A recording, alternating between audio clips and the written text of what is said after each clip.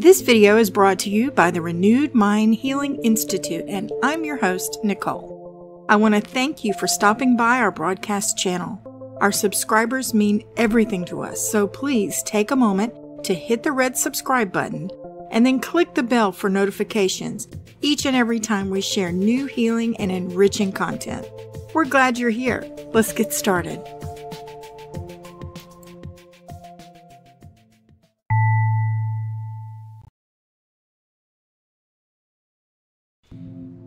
Today we're going to watch an excerpt from one of our favorite courses offered at the Renewed Mind Healing Institute. Be sure to check out the video description below for information on how you can join us in class from home, or to check out all the courses and programs we offer at the Institute. We welcome everyone with a love of learning. Now, on to the video. Conclusion. The keto diet is achievable. How do I know? Well, I've done it. And before I started, other people have done it before me. I want you to wrap your mind around that. This is not something impossible. This is not something outlandish or out of this world. You can eat fatty foods that you've enjoyed for a long time and not feel guilty about it. Instead of worrying about your waistline, fat can actually be the secret ingredient that would help you melt those pounds away.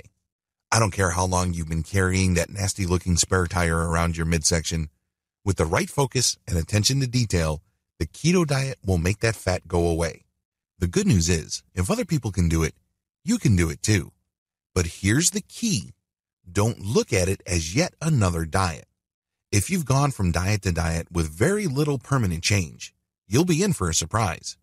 If you look at the keto diet as an invitation to changing your overall lifestyle, then you are less likely to go back to your old eating habits.